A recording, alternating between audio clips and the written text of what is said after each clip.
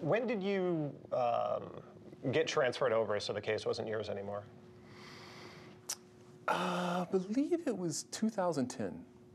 And how was that after being, you were on it for 4 years, you had great enthusiasm for the case. You probably thought, you know, if I could solve this, it'd be a great feather in my cap. Right. How was it to give it up? You know, it was difficult, but I took a promotion back to Washington, D.C. So, in fact, the guys back here played a big joke on me. They said that the case was solved and they were going to close the case. And I'm like, well, what do you mean it's solved?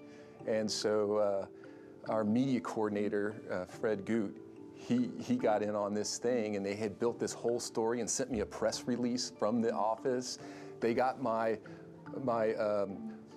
unit chief and my section chief on board with it. My section chief called me up, was like, oh, this is amazing, they solved the case. And at first I was like, oh no, this isn't, you guys are messing with me. But then when they sent the press release, and then my section chief called me and said, oh man, they solved the D.B. Cooper case, what do you feel about that? I'm like, it's not solved, it's not solved. You know, and then of course, once everybody got me so worked up that I was like going out of my mind, they go, you're just kidding. Yeah, everybody knows that FBI agents have no sense of humor. Did you know he was a Cooper suspect? I know who he is. Absolutely, he's got the skill set. This is our suspect.